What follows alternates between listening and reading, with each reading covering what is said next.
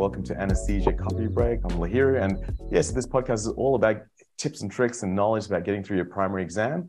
But also, we really want to focus on how to get through this exam while still maintaining your health. And so, this special episode is about mums trying to get through the primary exam and what their experience is. And so, again, a really massive thanks to Kaylee Jordan. So, Dr. Kaylee, she's a staff specialist, and she's going to be chairing the session. She's a staff specialist at Royal Melbourne Hospital, and she is perfectly placed to talk about the exam and this topic of mums and anesthesia. But she's both a Renton Prize winner as well as a merit prize for the final exam winner, and she's a mum. And she has a special interest in education, and she's helped so many people with their primary and final exams, and works extensively with the ASN, a lot of the work that they do in education, and especially the primary and SIMG preparations. And until recently, she loved marathon running, camping, spending time with family on King Island and mainland Tasmania, and going on adventures on the boat she lived on for 7 years. That's definitely have to delve into that a bit more. Now she has a 23-month-old and a 10-week-old at home these days, and these activities are temporary on hold for that. But I'm hoping they'll be back again, I'm sure, Kaylee. So that's Kaylee. We'll get to her very soon. And I'm going to put it over to Stan, my amazing co-convener of this. And Stan, tell us a bit about this session. Oh, thank you so much, Lara. It's a team effort. Look, I just want to quickly say just how incredibly proud and honored I am to have Steph, Ari, and Julia come on today to share their stories, as well as Kaylee to chair this session. All four of you are role models.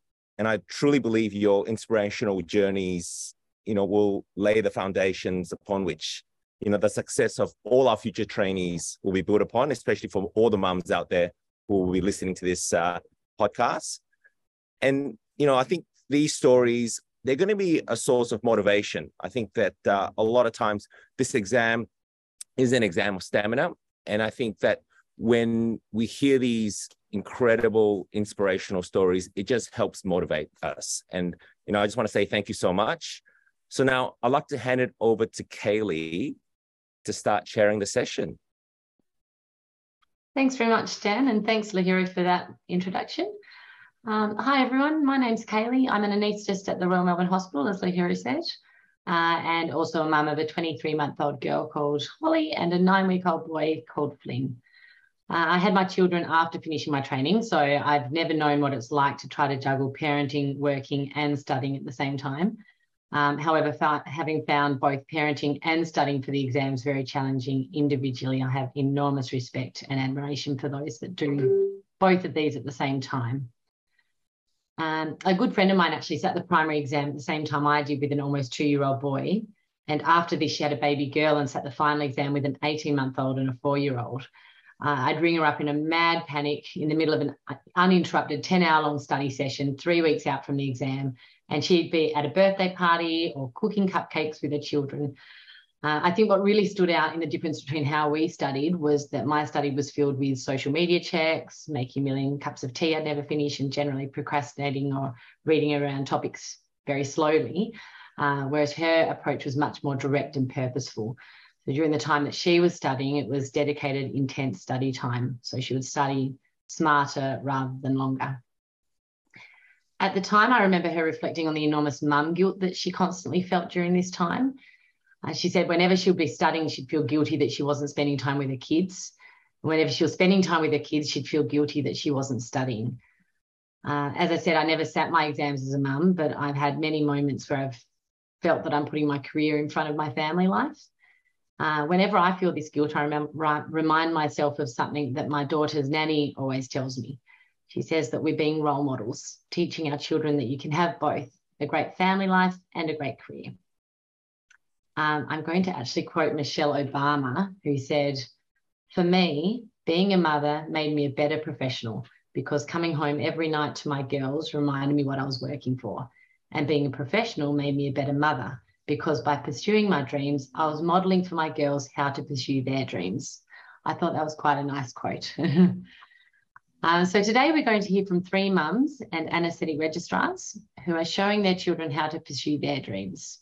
Steph Mulligan, Ari Antioch, and Julia Inman have all successfully passed the most recent sitting of the primary exams while parenting 7 young children between them. They have each had challenges along the way, but have ultimately been successful in completing this enormous professional hurdle. I'll be asking each of them some questions about their exam journeys, with the hope that other medical parents listening may benefit from the lessons they learned along the way. So if you have any questions for them, please just say them until the Q&A at the end of this webinar. So we'll start with you, Steph. Steph is a BTY2 anaesthetic registrar and mother of 2-year-old Margot, 4-year-old Eddie, and 6-year-old Henry, and a 7-year-old Whippet Charlie. She refers to herself and her cardiology fellow husband as Muggles, with no other doctors in either of their families. Her passion for anaesthesia was ignited as an undergraduate pharmacist on placement, where she met an anaesthetic registrar and was inspired by the way that she directly applied her knowledge of physiology and pharmacology to patient care, and she's been pursuing this career since. She spent her junior doctor years in Melbourne before moving to Queensland for anaesthetic training to be closer to family. Despite this, she reserves the use of her family for childcare emergencies only, and relies on a combination of school, after-school care, childcare, a private nanny, and synchronised shifts with her husband in order to balance work and childcare. And if that wasn't enough to juggle, she also successfully passed the primary exam in the most recent sitting after a previous attempt earlier this year. Has supported her husband through successfully passing his cardiology exams, and has done all of this while somehow finding the time to read a fiction book every 1 to 2 weeks throughout the study process. So I feel exhausted just saying all of that aloud. We'll start with some questions for you, Steph.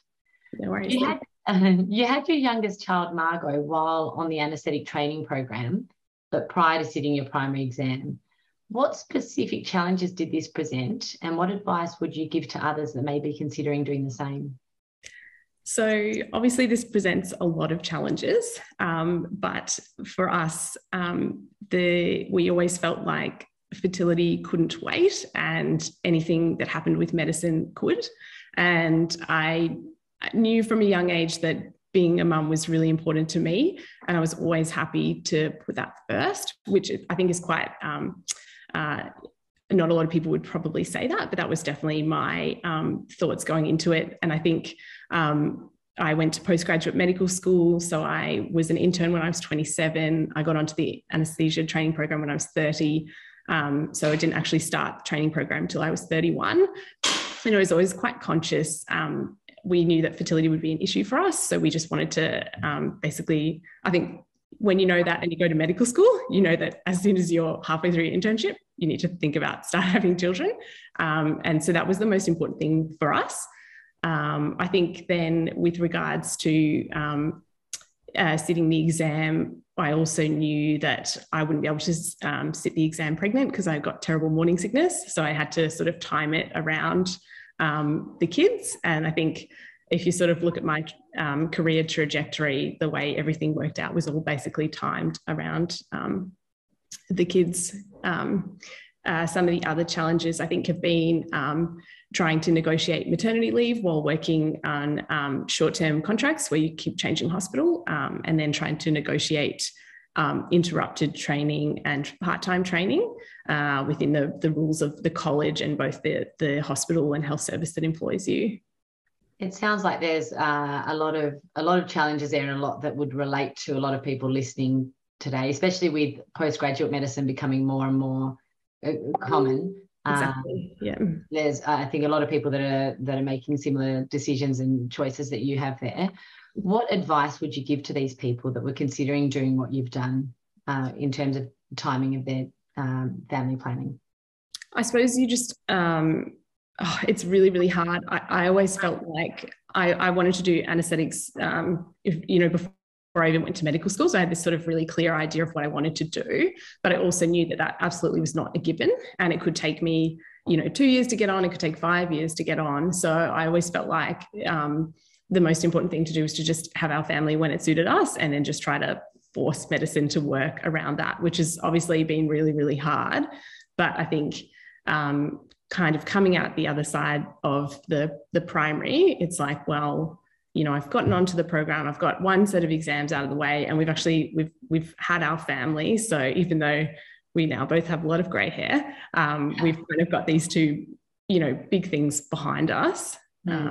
It sounded like it was all a gamble that paid off well for you. Yeah. But you definitely do, I think, need to have like a lot of determination and just really kind of keep that focus in mind, because, you know, I've lost count of the number of people who told me I wouldn't be able to do it. And you just have to really, really put that aside. When I was a anaesthetic resident, so when I came back from maternity leave with my first child and I was a resident, my midterm feedback was that I'd been too emotionally affected by the birth of my child to consider a career in anaesthesia, and I should think about GP or pediatrics. And I think, you know, I really took that comment and was like, I'm going to prove this person wrong, and I have to think about it all the time and get angry and, you know, really. You use that anger in a positive way. It sounds like it motivated you well, and absolutely. You proved them wrong. So good on you. You and your husband were able to negotiate a fixed roster with your hospitals, meaning that you could each have a set weekday off to care for your children. Did you have any difficulties in negotiating this, and what advice would you give to others wishing to make a similar arrangement? Absolutely. It was really difficult, and both hospitals basically straight up said no when we first asked. We were both lucky in that we have both been at the same hospital for 2 years in a row. So I think that gave us some, we knew the people we had to negotiate with straight away. And my advice would be to just start early. So as soon as you get a job, start looking at that. So that's sort of like in September, planning for the year, February and onwards. And then trying to present solutions to the hospital. So for instance, for me, I just took, I work in a hospital that has kind of 12 different roster lines.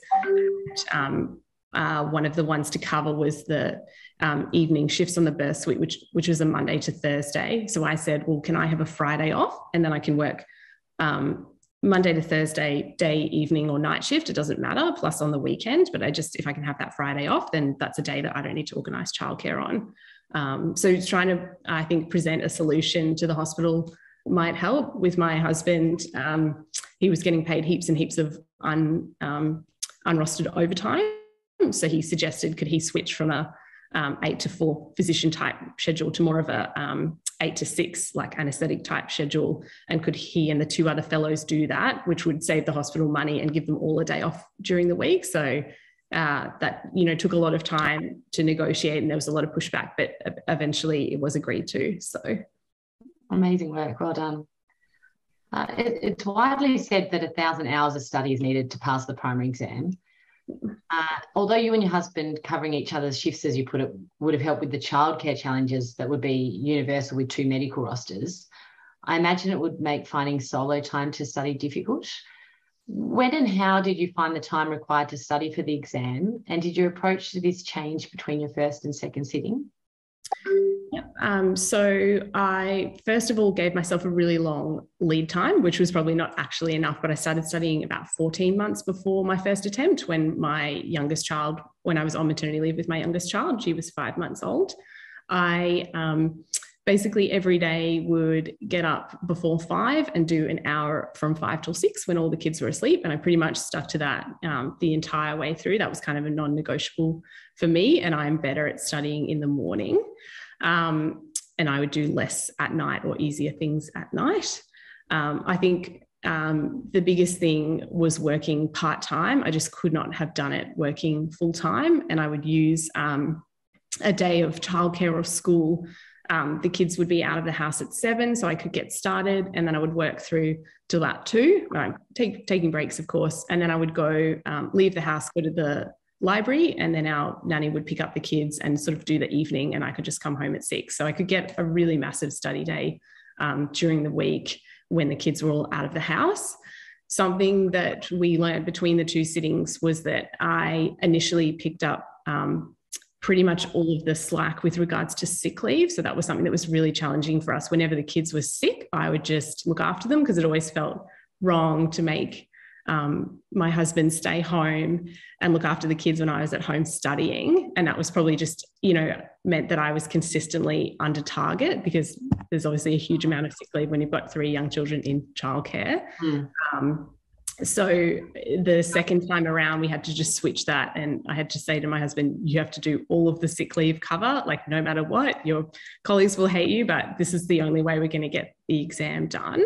Yeah. So I think that's something that really helped as well. Yeah, just to have that protected time. Yeah.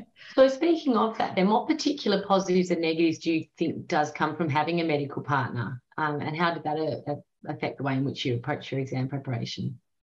I think a lot of positives are that you really understand each other's experience. I mean, Andrew knew how hard medical exams were, and I'll maintain that our anaesthetic exams are way harder than the physician's exams. We always joke about that. So I think that was good. He could, he can explain things to me. I'm terrible at reading ECGs, but it's useful to have him, to teach me things. And I think just understand a sheer volume of dedication that, your friends can't understand, even like our families just couldn't understand, how much work was required for the exam. I think things that are really hard is obviously him working shift work as well and weekends. It being so hard in medicine to ever take time off, you can't work from home. That's really challenging. And then just having the long days that we do have in medicine, which is where our nanny really came in to pick the kids up, so they didn't have to have a massive day as well. So yeah, a good nanny is worth their weight in gold. It is magic. What lessons did you learn during your primary exam journey that you think people listening could benefit from that we haven't already discussed?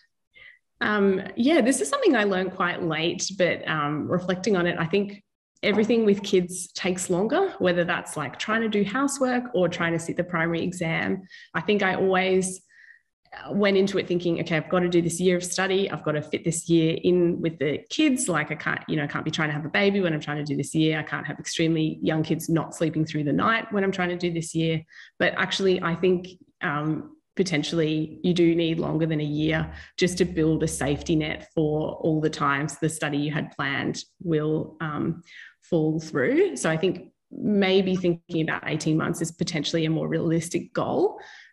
When I didn't get through the March sitting, I had about, by the time I found out, it was about 16 weeks until the next sitting. So I just rewrote this. I called it my 16 bonus weeks of revision and sort of wrote a new revision timetable. And for me, it felt, even though I was exhausted, it felt the right thing to do to just keep going and just sort of try to keep the knowledge trajectory increasing, rather than, I was just worried if I stopped, I just wouldn't pick it up again. So I think, if you're really close, maybe thinking about if you can just find a little bit more fuel in the tank and just try and get it over with, just because I never stopped studying, the kids never realized, and they were sort of not happy about it, but I'd gotten used to it by then, I suppose. Yeah, we were able to just keep going, and now that it's all over, it's obviously so much better. I think that sounds like really good advice. I mean, I certainly took a year of studying with no children, and I know I'm not alone in that. So, and also recognizing, as you say, that anything with children, as you pointed out, does take so much longer. It doesn't surprise me that you would recommend 18 months. Yeah. That being said, there's a big push. A lot of registrars find there's a big push to sit in their first year, which is, of course, less than 18 months after the registrars find out they've even got a position on the training program. So what advice would you give to people that find themselves in that position where they've just found out they've got a position, but they've got young children at home and they're trying to plan when to sit their exams? Yeah, so I think the absolute first thing you need to do is try to get your kids sleeping as well as you possibly can, because you need them to sleep so you can study. That was like the number one thing that had to be sorted out first. And then thinking about, if you could study if you're pregnant or not. And then I think it's important to be really conscious that your training time does add up. So for me, working part-time and studying while on maternity leave was a way to like game the system, if that makes sense, because my hours would just stop and I could keep studying, but my training time just stopped. So it actually took me 2.5 years to do first year, which sounds, I'll probably win the award for the longest person. With working part-time, I worked part-time for a year, I worked full-time for 6 months, and I had a year of maternity leave, and I studied during that time. So that's how I've been managed to study for 18 months and still only, still work within the BT2 time. But obviously, there's extended basic training as well, which I think is an additional year with no, which you can just tick over into with no sort of complication, which you can take advantage of too. Yeah. Well, that's a lot to think about. Thank you very much, Steph, for sharing all of that with us. And I'm sorry for throwing in a few questions that you were not expecting there. So Ariane, or Ari, is also a BTY2 anaesthetic registrar. She's also a muggle, as Steph puts it. But not only does Ari not have any medical professionals in her extended family, she's also the only wizard to continue the analogy in her immediate family. I was going to say that she hasn't had quite the lazy start that the rest of us have had this morning, being based in Western Australia, where it's 2 hours earlier. I imagine that most of you are parents of small children, in which case the concept of a lazy start is a distant memory. Ari's children are 7-year-old Malia and 5-year-old Willow, who are cared for by Steph's mother-in-law during work hours and for her husband, and by her husband for most after-school care and bedtimes. Some of her other big loves are earrings, camping, and pole driving. So, Ari, thank you very much for joining us today. Thanks for having us. You're welcome. What lessons did you learn from your first sitting, and how did this change your approach to your subsequent successful sitting? Yeah, so I, like Steph has mentioned, quite a few points, but I want to reiterate them again because I think that they are actually really big for mums. And I suppose I sat my first sitting at the beginning of BT2 in March, and I suppose from that I felt I wasn't ready, but I felt the pressure to sit. And so I learned a little bit about the exam structure and especially the Viva. So I think that was really helpful for the first part, even though I didn't get through. In terms of the Viva, we have to travel again, and I hate being away from my family. I'm such a sook, like the biggest sook. So that was good, to just sort of be able to figure that sort of social component out as well. And let's be honest, when you have to travel, you have to set up your whole household also for that whole week. So, that's a big challenge, and I got that better sorted quicker the second time around as well. And I suppose just in between, seeing how I can better practice the SAQs and Vivas, I suppose, because I've now sat them once. I think the other aspect was for myself, and learning from myself and learning to trust how I felt as a mum and a person. Because like I mentioned, I did this all working full-time, studying full-time, mumming full-time. And I wish I had people mention or support or encourage me to maybe do it part-time, part-time work like Steph has mentioned, just to give me that room to move. So that was, if I didn't get through this last sitting, that is definitely what I would have done. Did you feel any pressure to work full-time, or was that a personal choice? It was a personal choice, but I suppose I didn't really, because nobody else was doing it, particularly in WA. There's only a very few handful. I mean, Julia and I are mums. I think there's like a couple of others. The rest are either partnered, single, or dad. So nobody else was sort of doing that. So it wasn't, I think the pressure actually came more, the unspoken pressure to sit in the first sitting with the rest of the cohort that you started with, which is that sort of 12-month period. And sort of from the rotational program in WA, I mean, I love them. It's nothing against them. I think that there just needs to be maybe a shift in how that works, because they say they support you for 3 sittings of the exam, which it's sort of assumed that it would be BT, early BT to late BT2, and then first sitting BT extended, if it, that kind of rolls out. And I'm sure that, like, if you speak to people, that could potentially be rolled in or maneuvered in certain ways to get you through. But multiple people have had to come off the program and then find independent work to facilitate them passing the exam.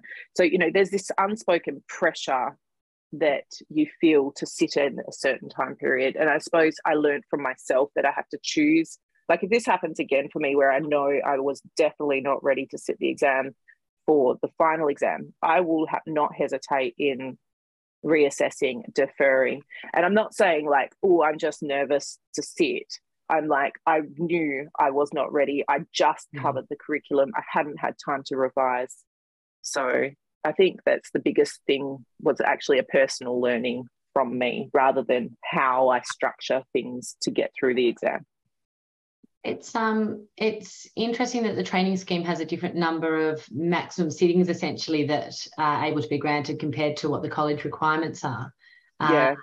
And I don't think the WA is necessarily alone in that. So it's that's a sort of an additional challenge that you need to consider as a registrar, isn't it? It's your rotation requirements, not just the national college requirements. Yeah, exactly. Because especially in WA, if we have to go independent because we don't pass in the rotational program, we actually have to move states to be able to get some of our specialty subunits, because we only have certain hospitals that do like neurosurgery or cardiothoracics, for example.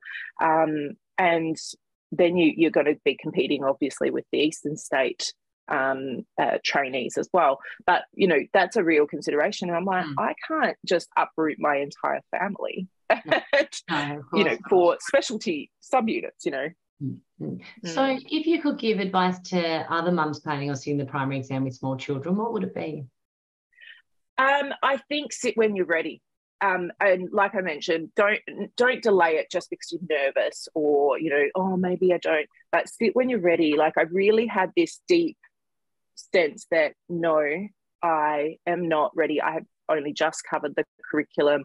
I haven't really revised as I know I need to. And like that actually I had a lot of self-doubt in my first sitting. Somehow I managed to get a Viva, and I kind of wish I didn't, because I would have actually then had, more study time for my next go. So I felt like I was on the back foot the entire time. And thankfully I don't have to do it again, but just sit when you're ready. And I think that's really, don't feel that pressure. But not just for mums, but for anyone to sit when you're ready. Yeah. I think it is a very, there's a lot of depth and breadth required of your understanding for this exam. And I don't think you ever will feel like, I don't think anyone ever feels like they know everything they would know going into the exam. But I think you do hit a point where you go, I think I could give it a good red hot crack. Yeah. And most people that I've spoken to that have sat more than once reached that point on their successful sittings, but didn't reach that point on their initial sittings. Yeah. But I suppose one of those things that with hindsight is much easier to recognise than at the time. Yeah. And I think also, just to say, like, I think 18 months is for a mum who things just take longer. I think 18 months is actually really a far more realistic time period for us to sit our first sitting without that pressure. And I think that also I had a lot of people say to me, oh, wow, I can't imagine you doing this as a mum. It was hard enough not a mum, but nobody actually has, real solutions to that. And then to follow that, they're like, oh, just sit it, because what's the worst that can happen? It's, financially, but actually the psychological toll that I had, like, I mean, I had anxiety for the first time and had to take beta blockers to get through, the exam. Like, I've never had an issue with this, And so I think just give yourself the time. If you really truly feel like you're not prepared enough with, obviously not the usual, okay, don't know everything as deeply as I want to, but like this really deep feeling that you're not ready, just talk to somebody about it. And look, we're getting, people who are really supportive, like Stan, Lahira, yourself, reach out, talk to people and delay it if you need to. I think that's all really good advice. Finally, what positives and negatives do you think comes with having a non-medical partner, and how did this change the way in which you approach your exam preparation? Yeah, look, I think the biggest pro for me is that my hubby is very grounding for me, and the kids as well, and that there's life outside medicine. There's, I think, particularly with the primary, obviously I haven't set the final yet, but there's this, everything is the primary. Life is the primary. When you're at work, everybody's, trying to support you getting out of theatre to study, as well as, obviously do your clinical time that you need to do. But like, life is the primary. Having him be like, well, actually, this is what's happening in the world and in our family and in our life. And that actually needs your attention too. And arguably for me, that's actually more important because this is the life I'm living. And the primary exam is this small snippet. So just having him ground me was the biggest thing. I think that's really useful, so long as they also recognise that it does require a lot of time and effort and sacrifice on both of your parts, which it sounds like your husband did recognise well. Yeah. I was just going to say, I mean, it was very difficult for our family unit for this last 18 months. Like, I think it's probably the hardest time that we've been through as a family, because of that pull. Whilst I appreciated being grounded, none of my family and friends, excluding obviously my medical colleagues and peers, have ever been through exams. So they just don't understand like this. They just, most of them haven't even been to university, and that there's nothing wrong with that. It's just that they don't really understand how much this takes. And I suppose, like, that they've always gone, oh, you always say it's hard and you always get through and it's fine. And I'm like, well, yes, but this is different. This is different. Yeah, exactly. It's an exam where most people that are sitting it have never or have rarely failed anything in their life. Yeah. And then this is it's a totally different ball game, isn't it?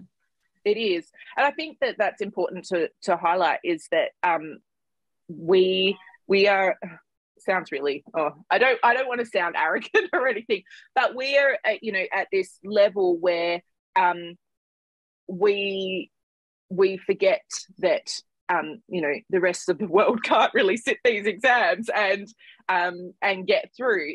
Many people obviously can, but like you forget that, and you need just a reality check that actually you're normal. yeah, absolutely. Thanks so much, Harry. There's some really useful advice there. So thanks very much for sharing your experience. No worries. Congratulations to Ari and to Steph for passing the exam despite having little people at home. Thank you all for opening up to us so honestly and sharing your experiences. I will finish with some advice from the friend I spoke of earlier who sat both exams with small children. She was awarded the Cecil Gray Prize for her performance in the final exam. She's given me a number of points of advice sitting as a mother. So 1, allocate time to study. Get away from family, for example, to the library, but then allocate time to be with them and not study. 2, use time wisely, for example, at studying at work, listening to podcasts while driving and walking the pram. 3, it's a short period, give it everything so you can get it done. 4, where possible, rely on a supportive family and crew. 5, let your standards drop so low, no sheet changing, no cleaning, reheated food. 6, outsource if you can afford it, even if it means going into debt to get the exams done. You will earn money later. And 7, and lastly, efficiency. Set small goals, for example, 1 SAQ. Break it down so you feel like you're achieving. I thought it was good to get some final advice from her as well. So I'd like to take this opportunity as well to recommend that you all consider joining the ASA, if Lahira and Stan don't mind me putting out a quick plug. The ASA offers several educational opportunities to its registrars, including boot camps for both the primary and final exams, regular written and viva preparation sessions for both exams, and complementary registrations to one ASA National Scientific Congress for its registrar members. And membership for basic trainees is currently complimentary. They also support and represent their members in situations such as some of the ones that you've heard about this morning. So I just thought I would take the opportunity to mention that. I'll now hand back over to Lahira for a Q&A panel with Steph, Ari and Julia. Could I just say something super quickly? Of course. I just want to reiterate what Julia was saying about the study groups, because I was, a part of that, and like the last one, and I did sort of study groups two ways. Like with the first sitting, it was more of a 4-person. We kind of tried to meet up and that. But as a mum, that really didn't work for me, and it took me a long time to figure it out and not feel guilty that I wasn't participating in the traditional way. Whereas this last sitting, there was about 12, 13 of us, and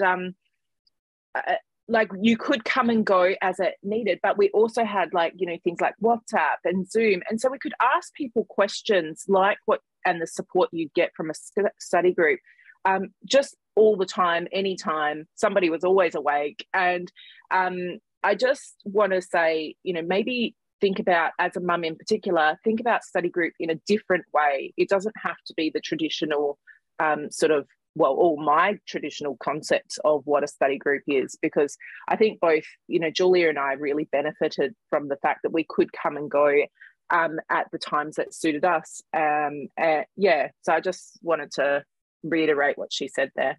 I actually think that's a really great point, because I always thought that a study group was going to be 3 to 5 people max, and that's the only effective way. The fact of what you guys have said with 12 people, I just realized as well that actually there's no reason that can't work. I mean, I remember having probably my normal study group, but then a couple of other groups of people, again the same resource, WhatsApp groups, just being able to bounce ideas and meet up with different people at different times. It was just not a problem. It's just having support networks and different people to bounce things off.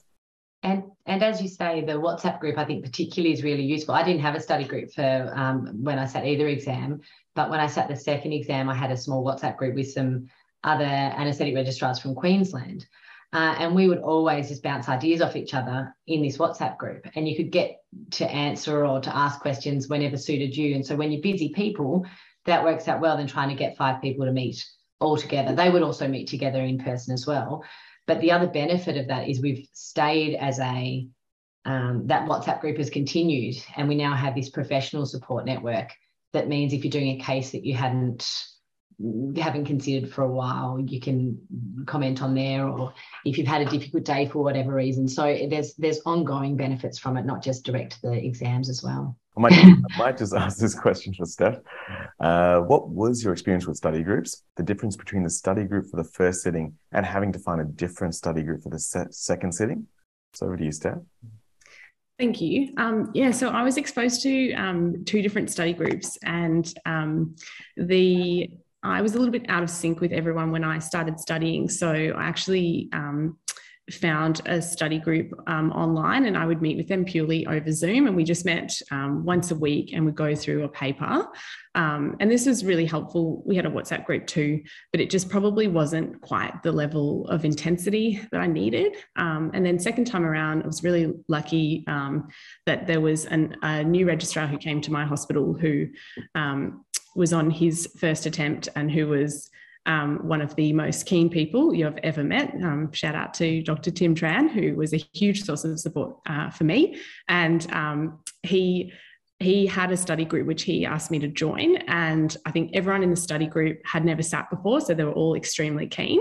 They were all also about 5 years younger than me, so again, all very keen. They were really happy to work around some of the things I needed with the kids. They would schedule things at times which suited me, and they were just great. They also really valued me having sat the exam before, and would like I completely agree with what you said, Julie. You sometimes feel like, oh, why would anybody want me? Because I'm obviously not very good at this. But they were like, what was your experience? And they made me realize that having not gotten through the exam the first time, I could actually use that to my benefit, in that I knew exactly what the day would look like and how it would run. Towards the end, the group became really, really intense. So we're meeting every single weekend. We're meeting online at least twice a week at night.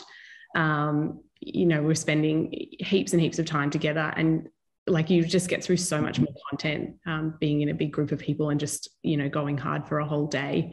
I think that's, really made a difference for me. We also did a huge number of drills in making the most of our pre-reading time. So with the written exam, you've got 15 minutes. And I think comparing the two physical pieces of paper from the two exams, for me, you could just see how much more organised I was the second time around.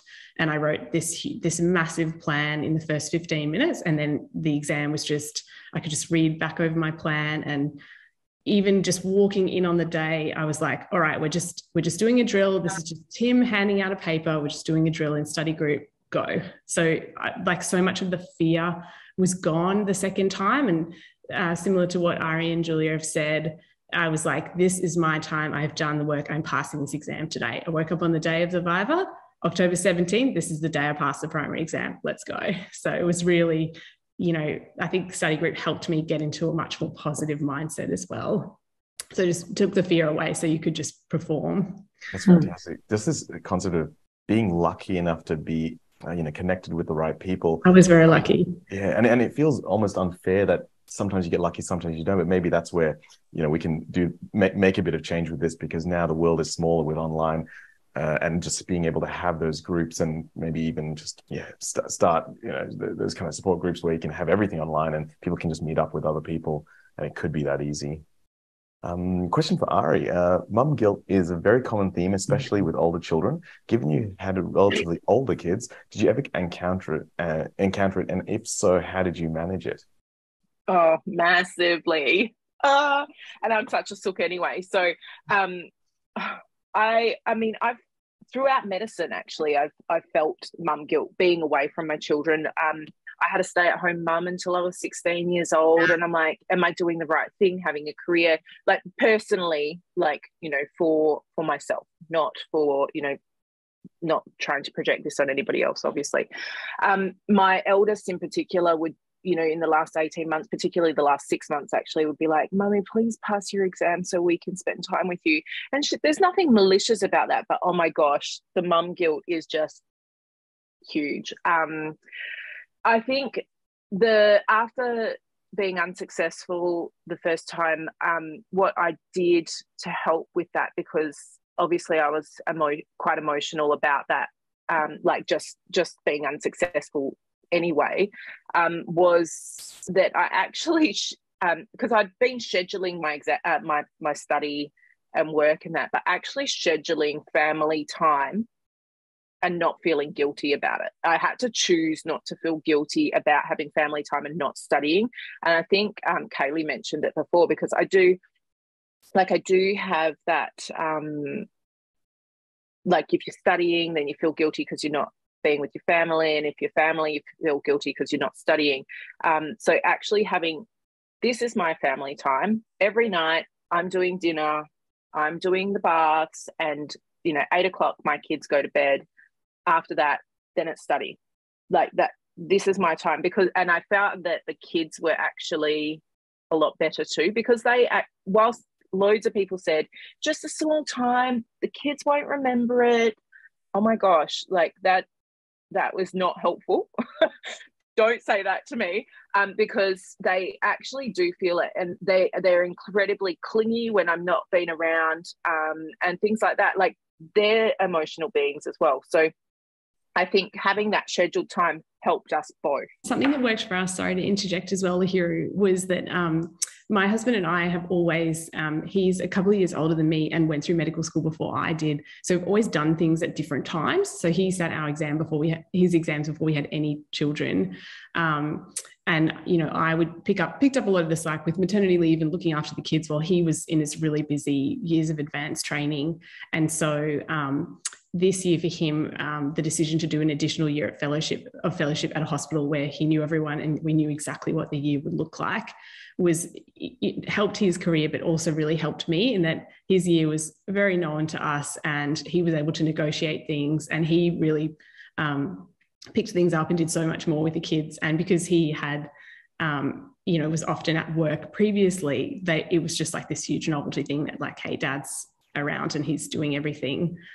So that kind of worked for us as well. If there's people with, 2 medical partners listening, just staggering all of the things that need to be done was helpful for us, and a conscious decision we kind of made along the way as well. Although, Steph, I hear people talk about that adding additional stress in that you feel there's a significant pressure from the fact that somebody else is then waiting to study after you are, for example, and they're relying on you passing for the timing of their career plans. Yeah, that's really true. That's true. I suppose for us, it worked all right because we didn't go through medical school together. So things were always kind of happening at the same time. And then the times when physician training is really busy and has exams is a little bit different from anaesthetics as well. But that's just our unique circumstance. But yeah, I hear what you're saying. It's similar when people are planning weddings and things straight after their exams and you go, gee, I hope you pass. Hey, so we've got a lot of people in the audience, and I can't imagine that. I can imagine that you'd have many, many questions. Feel free anyone to jump in to ask questions of any of the I guess panel members who've spoken. Yeah, feel free now, or even in the chat. Just write anything down, and we'll get to it. For those of you that had, actually, I think all 3 of you had children prior to starting your training, if that's right. Did you find that did you feel that this had any impact on your application for anaesthetic training programs? I think I worried it would, but I chose, or I worked actually very hard, and I spoke to a few mentors as well about spinning it in a positive light, because obviously the training program takes a lot of time and effort, and I didn't want them to see that as a negative. I know that like you shouldn't, but that those thoughts and perspectives are still out there. And so I think I specifically worked particularly on the selection criteria, and I think I even brought it in my panel component. In WA we have presentation, panel and scenarios. I don't know, or simulation. I don't know what the other states do. But yeah, I tried to bring it in and spin it in a positive light. I don't think I got any pushback from that component, especially because I tried 3 times to get on the program. The first one was an application. And then the second time I did the application and I got an interview. And the feedback from that, none of that mentioned anything about being overcommitted elsewhere. I think there's a lot of anecdotes around town about, various interview panels, potentially selecting against it. I know at my hospital, it definitely isn't that. I think we've got a very progressive department with, many females in leadership positions who, a lot of our new hires become pregnant, that first year. That's just how life is. And obviously I just, in terms of equity and just belief in diversity just improves the culture of a place. I can just, from the experience of where I work now, it just really feels like that it's a great place to work because of that, diversity and having that flexibility as well. I agree with you, Lahira. I think times hopefully in most places are changing for the better. You still hear, of course, stories that do not support that. I think that the selection process once you get to the interview stage was very fair in my experience in Queensland and Victoria. And I sat the interviews for both states while very pregnant.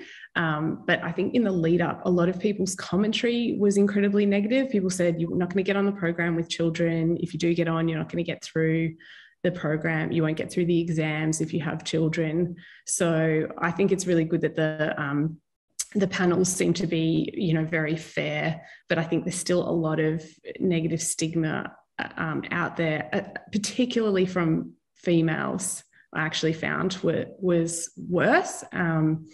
Potentially because as a female, maybe you know how much harder it is. But I would always say to people, you know, that people won't get through the training program for so many different reasons. But if you're going to shut people out at the gate because they've got children, you're going to miss out on this diversity in the workforce. And if that's what you want, then fine. But, you know, it would be the program's loss, I would have thought. Steph, did you find it hard to essentially buff up your CV in preparation for your application, given that the time off to have children, like your maternity leave time, etc.? Yeah, I think it definitely affected my first attempt. So I didn't get on my first application to anaesthetics and then got on a year later. And I was just really lucky that some of the commentary that was made to me was heard by some of the other consultants who said that was not appropriate, and then became sort of very supportive in helping me with the subsequent attempts. So definitely getting some people in your corner does help a lot. And then also just like determination and self-belief, and just if it's what you really want to do, then you just have to push no matter what anyone's telling you. There's a great question here in the chat. Does anyone have any tips for trying to promote part-time work? It's very variable. People appear to be supportive, but most hospitals still don't offer it, which has definitely gone against me. A few of our panel members obviously have done that. Please, any thoughts? I think like the college does promote that part-time work is available, but it's very much hospital dependent, and also depends on your training scheme. I asked both Victoria and Queensland when I was applying what part-time would look like, thinking that would be what I would have to do to get through exams. And Queensland did seem to be a little bit more supportive of it, probably just because I've got a larger pool of registrars. But then it's been my experience that I've still needed to negotiate job sharing, you know, for every single year. So it is, I think you just have to ask the question, and but unfortunately, I don't think it's as available as the college maybe says it is. And there are also other things that you run into with part-time training, like that to be eligible for a reduced training fee with ANZCA, you actually need a 1-year part-time training position. And if you're like half unpaid maternity leave and half part-time, that does not count as a 1-year training position, even though you're earning like a quarter of a normal wage. I think there's things like that the college could potentially have a look at and making better. I see there's a question from Stan to me saying, do you think this is an area that ASA can advocate on behalf of a trainee for this? Interestingly, I just got off the phone to Vida Viliunas, who is very active in the ASA just this morning prior to this, and we're having a discussion about this sort of thing actually. And I was saying to her, apart from the educational things that we offer registrars, what sort of things can we or should we be doing to support and represent registrars? She actually suggested that if trainees that were ASA members did have issues such as some of the ones that have been discussed this morning, if the ASA was approached about this, they would actually go into advocate for the individual trainees. So I think that's really useful to know that. For example, she suggested that in some of the meetings that were required in terms of when I think Julie was mentioning that she had a meeting with the trainee representatives about suspension rather than expulsion from the program after a third attempt. Vida suggested this might be a time when an ASA representative might be able to go along to assist with those negotiations. So I think it's really good to know that there is that support available for registrars I love the idea of actually having, you know, these big organizations which are, you know, do so much good work, almost having like a mum officer or some kind of officer for disadvantaged or, you know, people with a different pathway, just taking off, you know, offloading all the different things that need to be done, just written a list of things, but, you know, being able to organize flexible training or extension of training time, having that 18 months as a potential expectation rather than the exception, you know, having a different number of max sittings and organizing shifts and part-time. and even just organizing a study group and getting those things underway. Like, these are all things that, you know, are definitely doable. And I think it just takes something to change that, really. Another question here, I agree with all of that. And the fees issue, I've definitely missed out on jobs because I've asked for part-time, and I've also been asked at job interviews if I want to work part-time, even though the director outside the interview setting has said that it's unfortunately not possible. It seems to be a funding issue. So obviously these are definitely things to explore. And there's so many individual circumstances which make it variable and difficult. But again, once things become the expectation, or once the culture changes, then a lot of this will become easier. And I think these are definitely the first steps we need to take to do that. I think maybe over time, there will be more people that do require some flexibility in the training program, with more people doing postgraduate medicine, and then also training programs becoming much more competitive to get onto, which means that you unfortunately do get onto a program quite late. Even I feel like the generation above us, you know, have had quite a different experience. And so then maybe more people needing flexible training will mean that there are more positions available, because I think the hospitals are largely looking to fill a full-time equivalent. So you sort of need to find someone who's, you know, together you can make up the hours required, unfortunately. And that, again, is something that potentially having an online platform can organize these things better, but it really is linking people to services. And it's not a difficult thing, really, whether it's a study group or jobs. And what you said about that is absolutely, I feel like, you know, mums are this, you know, very, very obvious group. It's like this really important low-level fruit of, you know, giving, you know, equity and just the, you know, options in how you want to do your training and become a good doctor and good anesthetist. But also, you know, you can, you know, yeah, it's life. You should not, I always thought of myself as, I am an anesthetist. And it's only since graduating I go, actually, you know, there's more to life than just anesthetizing. And you know, to realize that we're not all just robots, and we're not just all numbers, and we have so many important things outside of this. And you know, I just feel like this is maybe the easiest thing that this conversation is doing to make people everywhere, you know, just very, very aware of that. And that everyone goes through hardships. Everyone needs options, and everyone might have priorities outside. Mum, dad, maybe you've got chronic disease. Maybe there's some, that whole, you know, if you really could put yourself in someone else's shoes, I mean, yeah, that is that level of empathy that I think we all need. And I think conversations like the ones we're having today is starting off that openness and that discussion that you've that you're talking about, Julia. The fact that you three have so honestly shared your experiences has been really helpful. So thank you. Yeah, look, I just want to say, you know, thank you so much to Steph, Ari, Julia, Kaylee. Just some incredible stories, incredibly inspirational. And as I told Kaylee last night, motivation is the best caffeine. It absolutely is. And you honestly find it through inspirational stories such as yours. And that's why, you know, it's so important for you to be heard. I think ideas need to evolve in the way we deliver education, the way we support our trainees. And this is just the start. So I'm really excited to see where this goes to. And, you know, you guys will be the leaders of this field in the next couple of years. So I'm really excited to see where you guys are going to take this. And I'm really happy to know that, you know, you are in our specialty. And I know that we'll be in good hands. So thank you so much. And thanks, Lahira and Stan, for starting these, for having these conversations, starting them off.